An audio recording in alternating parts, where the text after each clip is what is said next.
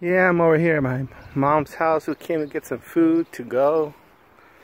And you know, she told us to come get some food and to go. You know, I brought her this. I was going to buy her flowers, but nah, you know, so I want something that's going to last.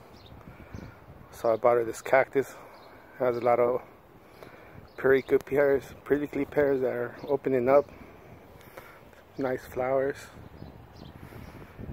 So yeah, let's see what my mom, like a couple of years back I gave her this one too. This is guava, the Hawaiian guava.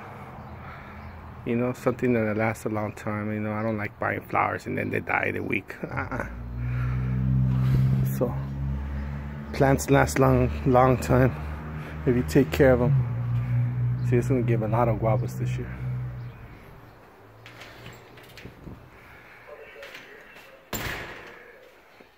¿Sabe qué hay de comer acá? Ahí está. ¿Esto qué es, menudo? Puro to go. Frijoles. ¿Qué hay acá? Arroz.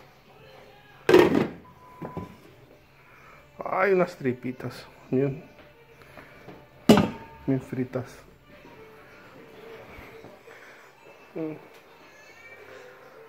Vamos a ver.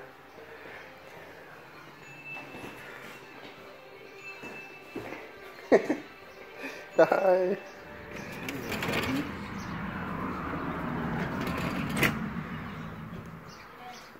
No, nomás quiero ver qué hiciste para mandarle a aquellos. Got to go nomás, ¿eh? ¿Es para to go? Sí, sí.